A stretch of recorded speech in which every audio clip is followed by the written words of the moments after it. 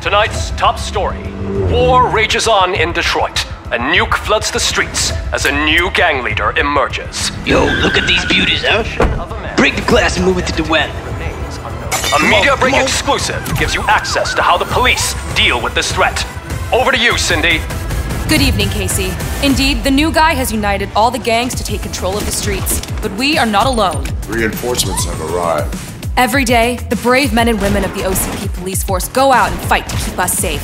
Tonight, thanks to RoboCop, we'll show you how. Because it's important to remember the nuke crisis seemed unstoppable, but not to RoboCop.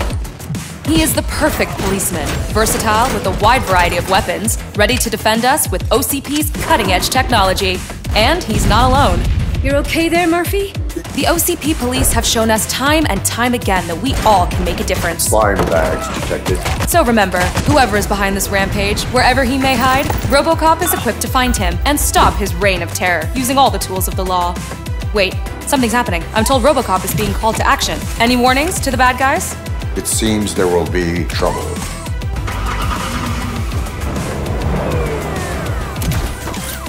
Dead or alive, you are coming with me.